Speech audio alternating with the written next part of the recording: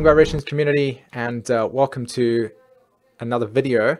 And today I'm going to be introducing Evolutionary Astrology, a deep inspiration to really get across to you what is Evolutionary Astrology, and to maybe inspire you to feel an opportunity to actually use this in your day-to-day existence, or to be able to see how this body of knowledge could actually help you understand why you are here.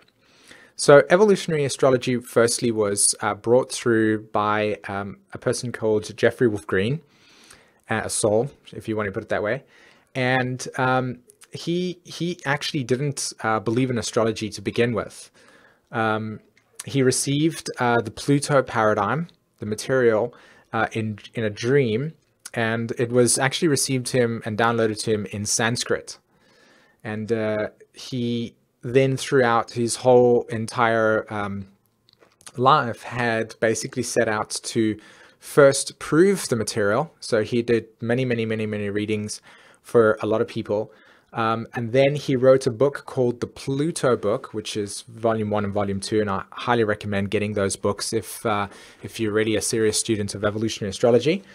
And then began basically setting up some schools and teaching this paradigm to the collective. And this obviously was taking place between the 19s, listen to me, in the 1990s.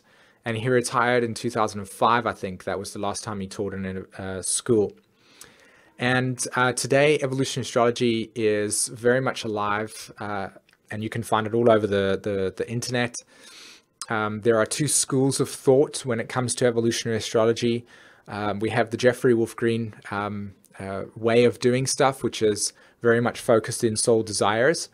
And we have the Stephen Forrest's manifestation of evolutionary astrology.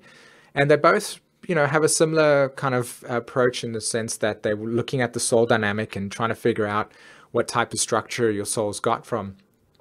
And just the flavor of energy does differentiate, because evolutionary astrology itself, taught by Jeffrey Wolf Green, is a little bit more intense in the sense that there's a lot more, I would say for me personally, there's a lot more heaviness to the experience. You really get intense when you work with Jeff's material. So again, evolutionary astrology really does map the experience of you as a human being across time. That's what it does. That's what this paradigm does. It basically says, why are you here and what are you trying to accomplish? Okay. And then it gives you a tool to say how to measure that, right?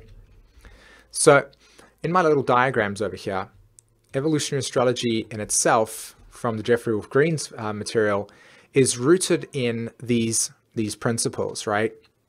The first one is that we're observing the nature of self-reflected consciousness, okay? Self-reflected consciousness. And that is that when we look at our birth chart, it's reflecting back to us the nature of our own consciousness. And so that through that process, we are then deepening our awareness of, why are we here? What is this process about? And really getting in touch with the depth of our soul's awareness here. And the Pluto paradigm, which is what Jeffrey had brought through, correlates to how the tree, which is this personality over here. So you would see that as the sun, moon, and ascendant, right? That's when you look at astrology, you read your sun, moon, and ascendant, and you get your personality. So what evolutionary astrology says was, what about the depth? What's the more metaphysical part of this experience? What's beneath the surface? And so that becomes the paradigm of Pluto, which is the soul, and the nodes of the moon, which is the south and north node. And the Pluto paradigm is, how does the soul in lives come through, and what type of personality does it use to basically facilitate or help those desires come through, right? So that's what we're analyzing. So when we're self-reflecting, using the self-reflected consciousness, when we're observing ourselves inside of ourselves, we're getting to the depth of our essence, the core, the roots, right? And then from that place, we can understand what is the tree all about. What is this life all about? You get what I mean? Now, Pluto itself and the nature of Scorpio and the 8th house of the astrological chart, okay, which I'll get more into, that all correlates to metamorphosis, all right? And so that's what, this material does for us. When we are reflecting, self-reflected consciousness, and we are connecting to the depths, we are then able to actually metamorphosize our existence, right? So the caterpillar turning into the butterfly is when we are confronting the nature of our limitations and evolving past them. And so through this material, through this paradigm, we're beginning to understand what is our evolutionary trajectory. What is the direction of our lives? Where are we going, right? What is our evolution? And that's why it's called evolutionary astrology. And that's the depth of the process is linked with the Pluto soul stuff. So it's very much about how we're evolving and getting deeply connected to that process. And then you see on the left-hand side of your, the right-hand side here, I've got the thumbprint. And what evolutionary astrology does is says, look, there is no one size fits all. Okay, we are all unique. We are all different. We are all rooted in something that is very specific to us. So if we were to look at the nature of our astrology charts and the wheel, even though 3 or 4 of us have got, Mars in Cancer, for instance, or, we've got Venus in Pisces, it doesn't mean that that is the same for everybody. And that's what evolutionary astrology does. It looks at this and says, we all come in with our own trajectory, our own direction. And that direction is reflected through the observation correlation concept, which is we're looking at our lives, we're looking at the chart and saying, how is our lives playing out? And then how is the chart reflecting that back to us? So very much rooted in the one size does not fit all. We're all unique. We're all different in this process. And we're here to evolve. And the way that we evolve is through getting into our roots and understanding the dynamics that are associated with there. And the way that we do that is self-reflected consciousness that you can see in there in the top. So this is what it is. This is what it's about. And it's incredibly powerful because it gives us such a beautiful tool and a compass to figure out where we're going. Now, in evolutionary astrology itself, and particularly again the Jeffrey Wolf Green method, you will notice that when you're understanding your astrology chart, we go through the concept of the Trinity, okay, the law of 3. And so because of that concept being applicable and used in evolutionary astrology, that's the law, it says that there are 12 signs, okay, these are the 12 astrological signs, all right, Aries to Pisces, and that those 12 astrological signs have planets, okay, and each of those planets and those constellations have absolutely no separation.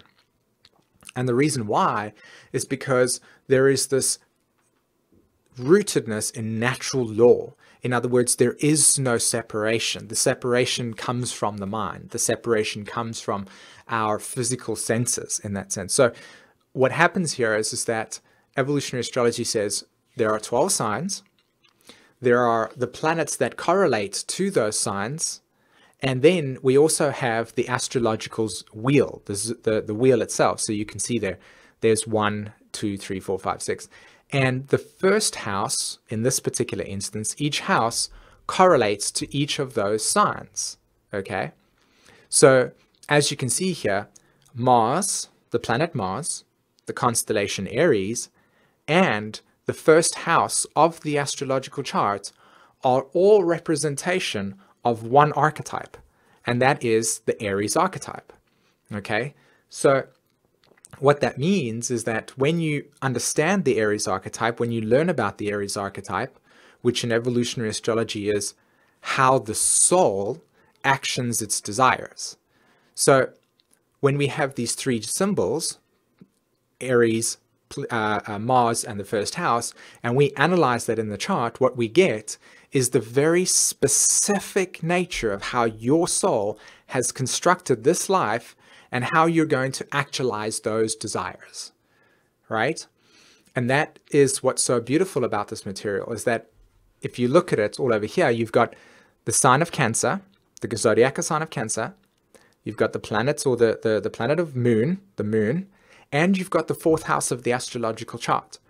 And all those three archetypes, all those three signs themselves are manifesting in the same way. And that means that it is about the self-identity. So if you come back to this astrology chart here, you can see that there is a sign that's ruling the first house. You can see that Aries is ruling the 10th house of the astrological chart. And you can see that Mars is in the 6th. So when you combine that, and that together, you get the entire story of what's specific for you and how that soul is basically going through this life, like how those desires are being met. And that's what evolutionary astrology does. And the reason why it does that is because there's no separation. There's a trinity. So they're all the same archetype. The Sun, the Leo, and the 5th house of the astrological chart are all representing the same thing. There's no separation. So if you have the Sun in the 8th house of the astrological chart, all right, you don't just have, and you've got the Sun in the 8th house of the astrological chart, and your Sun signs in, say, Pisces, for instance, then you're actually going to be needing to understand Sun in Scorpio and Sun in Pisces to get a combination of how those are operating, right? And so it gives you an extra layer of depth that is associated with it. So it's really fascinating. All the 12 archetypes, all the same. And then what we have is the Pluto paradigm. And this is truly fascinating. When you're looking at the astrology chart, what you are trying to access is what is the soul's journey? What is the direction? Where are we going with this?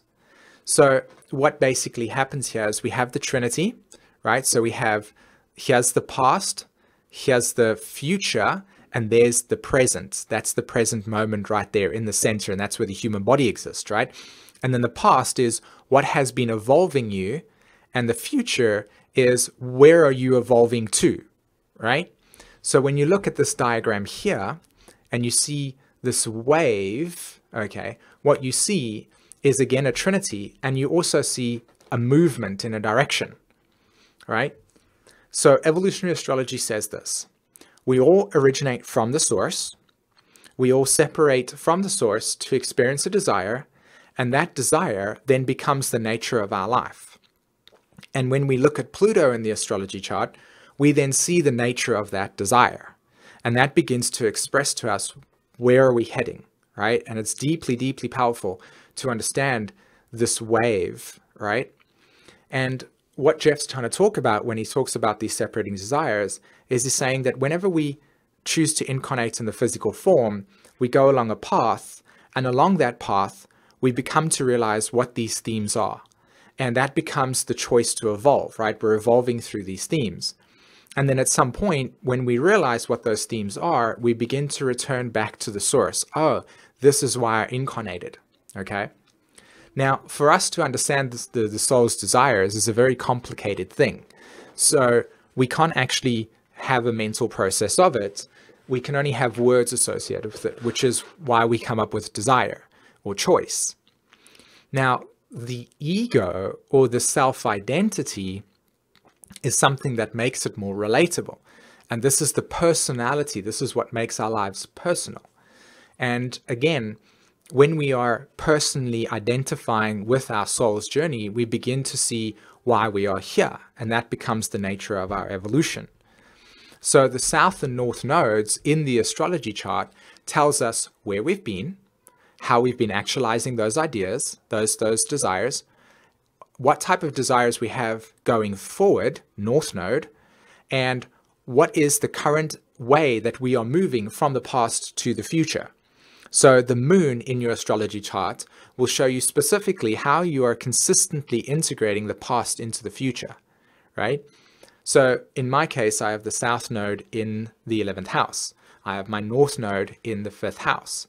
And my moon sign is also in the 5th house. So for me, the way I'm consistently integrating my evolution is through self-validation, understanding my individuality and communicating that and connecting with it, right? And so by doing that, I'm naturally creating the perspective in my life or experiencing the perspective that my soul has chosen for me to evolve my personal story. And that's how you read the chart, and that's how you understand the karma. And that's what this is all about. It's like, what is your karma? What is your desires? You can objectify it, and then you can become aware of it and watch how the story plays out for you.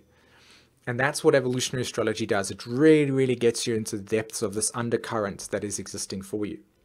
So the structure of the chart is you begin with Pluto and you ask the question, why? Why is the soul's here?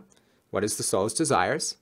Then you look at the south node and you say, what ego has the soul used in the past? So all the types of conditionings, what type of family you lived in, what type of home you existed in, what type of judgments you've had, what type of conditioning, etc. And then you look at this extra layer, and that's what's really fascinating to me about evolutionary astrology as well, is it adds an extra layer to the south node, and it says, well, what is the individual context that you as a person actually have? So you can have this thing where you've got the south node in, say, Sagittarius, for instance. Now, the south node ruler, which you can see over there, is Jupiter, right? The ruler of this is in Sagittarius. Jupiter is the ruler of Sag. And so therefore, you locate Jupiter in your chart, and all of a sudden you see that there is this extra layer of information that's telling you specifically what type of karma you've cut in the past and what type of karma you are going to be working through in this lifetime. And then that illuminates and gives you a sense of groundedness around where you're going, right? And that's how you actually understand the structure of the soul from evolutionary astrology's perspective. And it's really fascinating. I actually run astrology schools themselves. And this is the kind of format that you have. I teach you the 12 archetypes completely. And I also teach you about the structure of the soul, Pluto, and also how to read the nodal axis as well, so that you can actually begin to objectify your own astrology and how you're actually operating in this lifetime regarding your karma. So it's a deeply fascinating experience to understand. And I'm just going to quickly run back to the chart over here to explain to you that this process and these laws are all the types of consciousnesses that you apply to this astrology chart to bring the richness out of it, to bring the depth out of it. And it's really, really fascinating. So I really hope that you enjoyed that introduction to evolutionary astrology. In the description below, I've given you a link that will link you to some articles regarding evolutionary astrology if you're interested in reading. And as well, if you're participating in the schools, I've also got all of that on my website as well if you would like to learn astrology from me. Right, everyone, have a fantastic day, and I'll speak to you soon. Take care. Bye-bye.